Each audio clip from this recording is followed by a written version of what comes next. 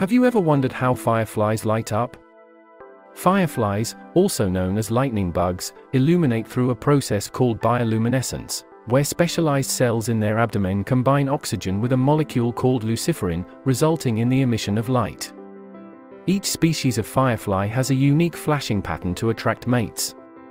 These patterns are like individual love signals that help fireflies find compatible partners in the darkness of night.